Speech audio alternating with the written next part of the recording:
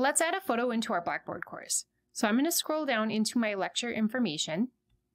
Now we're going to be heading into a module item, but anywhere you can edit your Blackboard content by going into, for example, the edit menu and arrive at the content editor, you can add a photo.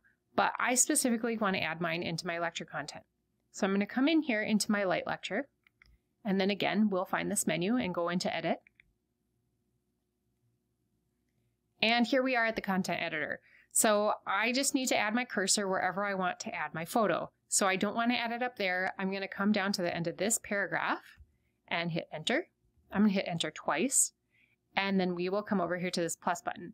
If you're not seeing this, you might have your menu hidden. So if your menu only looks like this and you don't have all of the options, come over here to the kebab menu, click on it, and locate the add content button.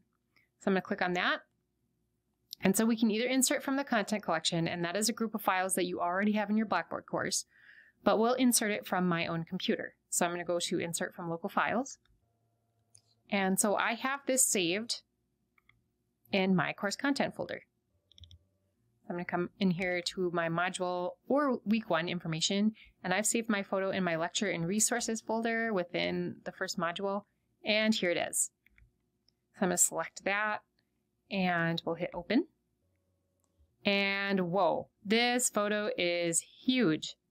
So we need to take this down, otherwise it's going to take over your student's entire screen. So we can either come click on this, and when you notice the blue bounding box and then the handles on the side, you can click and drag and resize your image and let go, and it'll snap into place. This is a much more reasonable size for my photo. You don't want this taking over the student's entire screen, or they will not see that there's additional reading that they have to read below the image. So with that, I'm going to hit submit. And my photo is now added into my lecture content. Let's quickly dive in and look at how to add alternate text so that your image is ADA compliant for your course. So we'll come back into edit. And I'm going to scroll back down to my image. And so I'm going to right click on it, and it simply says image. Click on that. And now we have room for our alternate description. So I'm going to quickly type in a description, and you basically want to describe your image in as few words as possible, but also make sure it clearly explains the photo.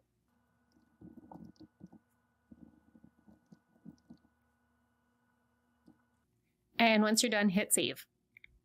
And now we have alternate text attached to our photos so that we're ADA compliant, and we also have the photo in our course. I'm going to hit submit one more time and lock all those changes into place. And there we have it. And you can see with the green score that we are good to go.